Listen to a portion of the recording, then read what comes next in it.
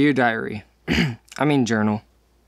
Today, I am documenting the account of one investigation I have no natural explanation to.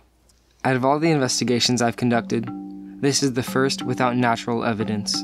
However, I must warn you, my explanation may not satisfy you. It first began in the small town of Ajaccio. The townspeople were in a flurry over a new man who moved into the town. This peculiar man, who brought with him a servant, isolated himself in his little home, only going out to hunt and fish. Numerous rumors were built around, and so it was my job to discover the truth about him. One afternoon, I saw him outside in his yard, so I seized the opportunity and confronted him. Hi there. Good afternoon. Can I offer you a drink? Yeah, I'd love one. This way.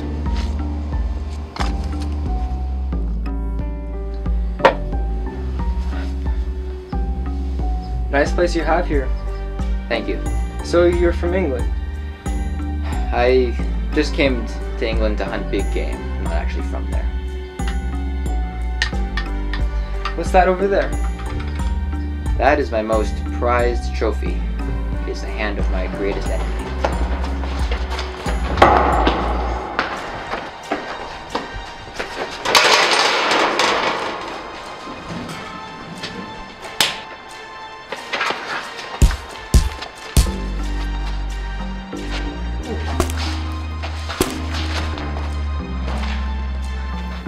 Why is it all tied up?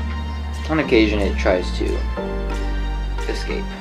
I thought to myself, this man is crazy. How can a dead hand get up and leave?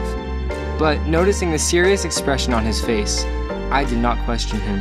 Furthermore, I noticed he seemed to keep weapons within arm's reach at all times, as if he was expecting to defend himself.